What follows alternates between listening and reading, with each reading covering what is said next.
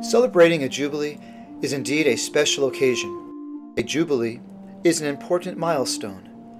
It marks the time since a friar was invested in the Capuchin habit or ordained a priest. It is a time of gratitude and remembrance.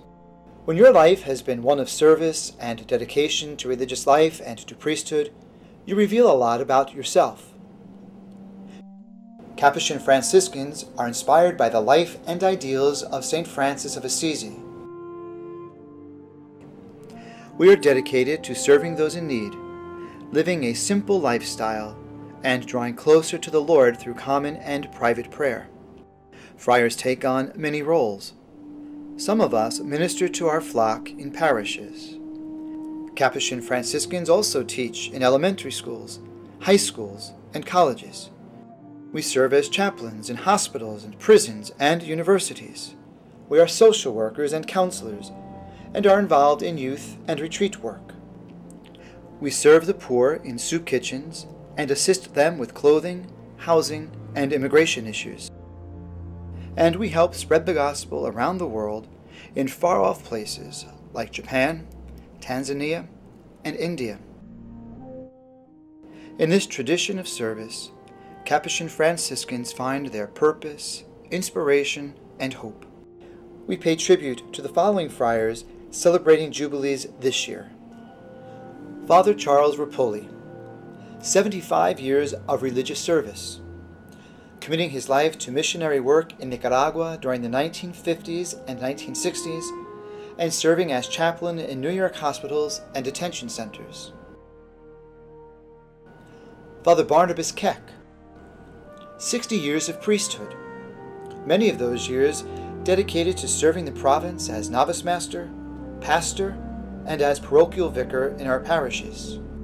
Father Eugene O'Hara, 50 years of priesthood, years devoted to serving as faculty and administrator at parochial schools, ministering in our parishes, and serving as former director of the mission office. Father Andrew Drew, 50 years of priesthood, half a century spent spreading the gospel in Okinawa, Japan, and working as a hospital chaplain at Westchester County Medical Center. Father Bernard Campbell, 50 years of religious service, many of those years devoted to serving people with disabilities and deaf and hearing impaired students. Father Bernard Maloney, 50 years of religious service, time dedicated to teaching in our schools, assisting in formation, ministering in our parishes, and providing leadership in the province. Father Paul Minchak, 50 years of religious service, serving the province as chaplain in schools, spreading the gospel in Guam, serving as master of novices for the province, and ministering in our parishes. Father John McHugh, 50 years of religious service, years spent helping the province in formation, providing ministry in colleges, working as pastor, and providing leadership in the province. Father John Jack Rathschmidt, 50 years of religious service, time dedicated to working in formation, teaching, ministering on college campuses, and providing his leadership to the province, serving as former provincial minister. Father Felixberto Leon Guerrero, 25 years of priesthood, a quarter-century of service that has included serving as school administrator and vocation promoter, and providing leadership roles in the Star of the Sea Vice Province.